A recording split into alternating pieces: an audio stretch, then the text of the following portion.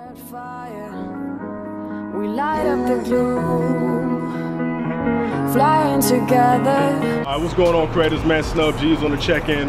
So we get a lot of questions on the daily on what kind of camera setup we use and our actual camera settings. So that's what this vlog is about, man. So check this out. Earn stripes, I'm honorable. Plus I walk through every locked door. I got the keys to the city. I don't need your opinion. I got options like a flea flicker. Well balanced, they say I'm self-centered. Right, so that cinematic sequence right there, man, that we so love to shoot, man. We love those buttery smooth slow-mo, man. We shot that with the Panasonic Lumix GH5. This camera's a beast. And the reason I love this camera so much, man, the actual settings, man, I love slow-mo, and the variable frame rate option is a keeper for me. A lot of other cameras do not have that, so that's why I actually shoot with the Panasonic Lumix GH5. The lens that we use is the Sigma Art 18 to 35 1.8. Again, this lens is actual beast, so the two of them together is magic. I'm using the Viltrox EF M1 adapter. My partner Coley, he uses the M2 adapter. There's a slight difference. One has a piece of glass in there. You guys can Google that, check that out. And for my stabilizer, I use the DJI Ronin S. A lot of people use the Ronin M. It's up to you. I use the S because I like packing light. So when I'm going on different shoots and things like that, I just like to pick it up and go. I don't like having to spend a lot of time doing setup and things of that nature. So that's pretty much the setup that we use. Let's go ahead and get into our camera settings. Yo, Coley here. Matter of fact, bro, you got me in focus, bro?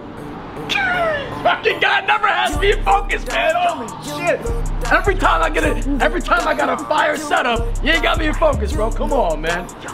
So today, man, we're talking about shooting settings for your color profile on the Panasonic Lumix GH5. We're just gonna dial into it real quick, man. Contrast, -5. I'm just gonna run through the list real quick. Contrast, -5. Saturation, -5. Noise reduction, +1. We'll get into that in a minute. Saturation, -5, and hue is set to 0. The reason for these settings, man, after some trial and error for the best possible color grading, and Snub will tell you he loves color grading, to give you the most flexibility, dropping your contrast and dropping your sharpness and your saturation is going to give you a lot more flexibility when you dump your footage into Final Cut or Adobe Premiere or whatever your editing platform of choice is, man. So, by the way, on both of our cameras on our GH5s, we have a C1 and C2. Simple custom settings. On C1, we like to keep it at 4K, 24 frames per second.